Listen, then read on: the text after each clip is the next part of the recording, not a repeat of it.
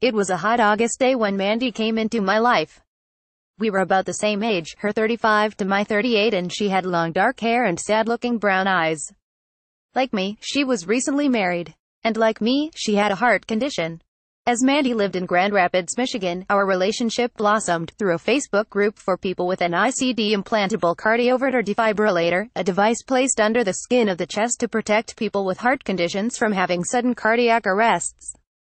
It's pretty heavy subject matter, but the group, which has upwards of 5,000 members, many of whom are in their 20s, 30s or 40s, is anything but.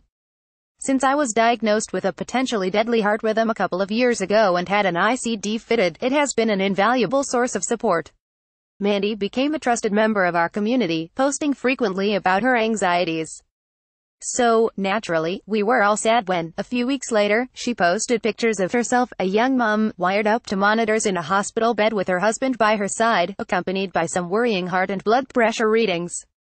"The hospital has been my home more than my house," she wrote, but she expressed concern that doctors weren't taking her seriously.